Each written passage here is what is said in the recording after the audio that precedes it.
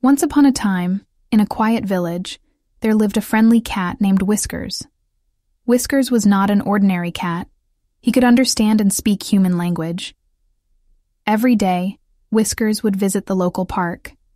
Children loved to play with him, and he would often entertain them with his funny antics. Whiskers had a special talent for making people laugh. One sunny morning, a new family moved into the village.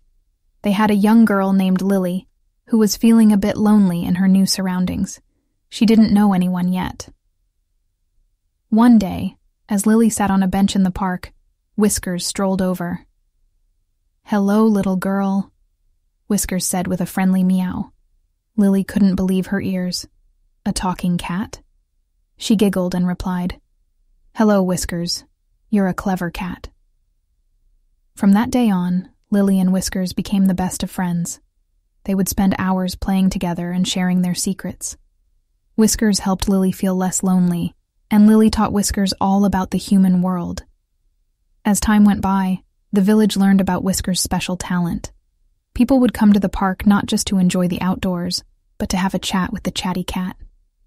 Whiskers had brought so much happiness to the village, and so, the friendly cat. Whiskers continued to brighten everyone's days with his words and antics. He showed that true friendship could be found in the most unexpected places. Feel free to ask about any vocabulary, grammar, or comprehension questions you have about the story. We can work on understanding the story and improving your English skills together.